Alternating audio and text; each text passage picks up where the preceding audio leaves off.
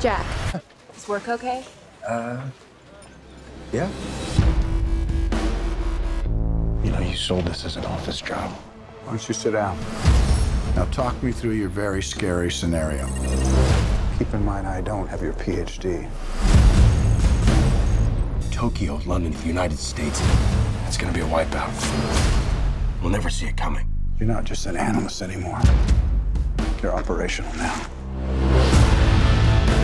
Jack? I have to go to Moscow. Why don't you want me to come? Because I'm gonna be working the whole time.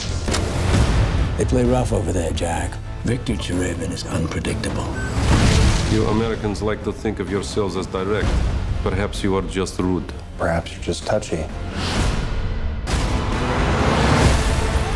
What the hell is going on here?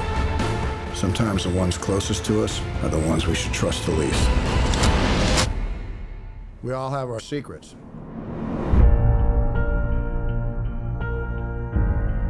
You think this is game, Jack? They will bring us to our knees without even firing a shot. There's a very real scenario here where we don't get out of this alive. We are compromised. If you find the truth, will you believe it? Oh my God.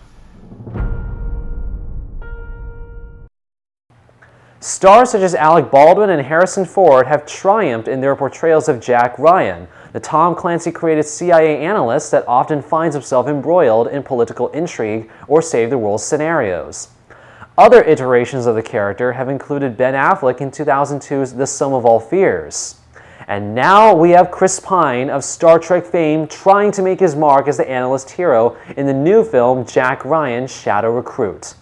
Shadow Recruit follows Ryan, an analyst-turned-agent who investigates an imminent Russian attack on the U.S. economy. He's guided by his mentor, played by Kevin Costner, through the shady world of espionage. But the question is, are Ryan's skills enough to foil the mastermind behind the nefarious scheme? Unfortunately for Pine, he misses the mark here.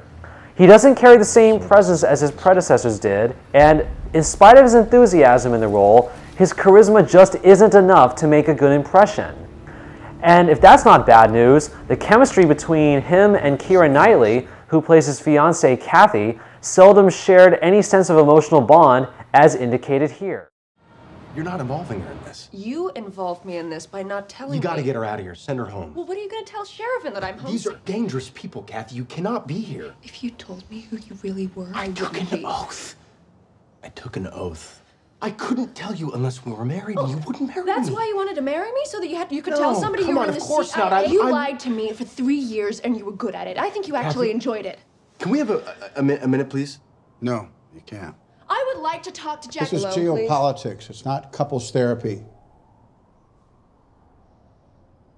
Do I really have to remind you what's at stake here, Jack? There's a very real scenario here where we don't get out of this alive. Any of us. Kenneth Branagh, who also directed Shadow Recruit, turns in a surprisingly decent performance as Victor Cherevin, the Russian businessman behind the impending attack. Cherevin may appear a traditional Russian antagonist with a bone to pick with America, but Branagh brings a humanity to the role, which I think can help audiences identify with him and his motives. But where Branagh stumbled was in the director's chair. Billed as an espionage thriller, Shadow Recruit was little more than 105 minutes of tensionless motion and needless exposition. And not for 1 second was there a feeling of impending doom or apprehension. The film's attempts to create suspense fell short of my expectations, especially during the car chases taking place in Moscow and Manhattan.